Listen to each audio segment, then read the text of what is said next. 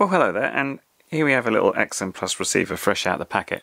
I wanted to revisit the video I did about flashing, as someone told me that the new Taranis XQ7 or QX7 is working differently, but I thought I'd just show, because I'm doing so many of these now, exactly what I do on my normal Taranis, and then we'll flick over. I actually now keep, just so I don't lose them, in the back of my Taranis a smart port adapter and a regular servo lead that I've changed around, and I've even put in there, because I always forget where I need to put the signal, the ground and the power, which is important.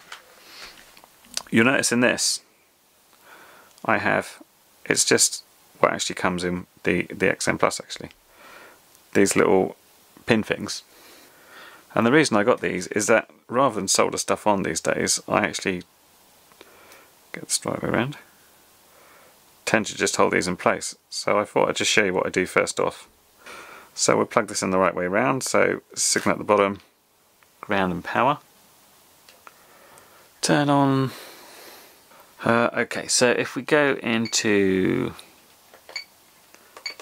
my firmware folder, I tend to use the RSSI on channel 16 now, so if we just hold that in, I need to,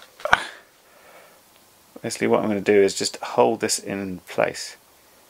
Don't need to do it particularly tightly, just like that will do. I've got it just so I can hopefully see the numbers. Flash that.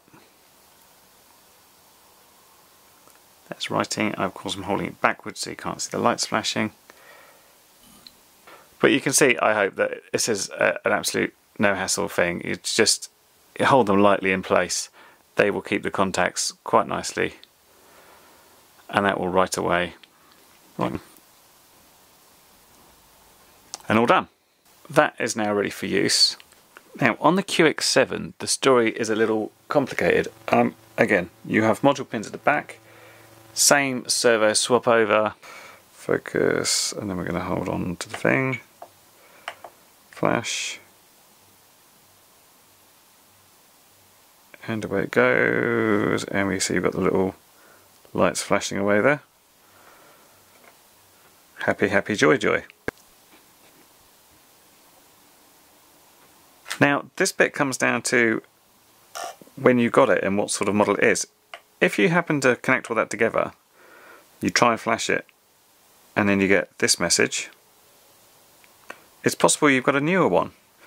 If you look under the flap and you've actually got some pins in here, mine's just got a space, it's a slightly older model, then what you need to do is use a regular servo cable.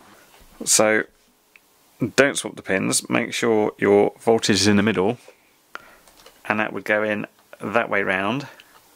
So ground, voltage, signal, and the other end is the same, and you'd plug your receiver in and do it that way. Unfortunately I can't show that because I've run out of radios now, I've only got the two. But that is how you do it. For the old style Taranis and the older QX7s, swap ground and voltage and use the pins at the back.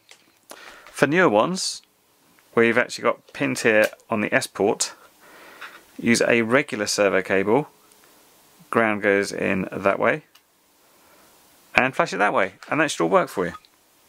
Fingers crossed. See you next time.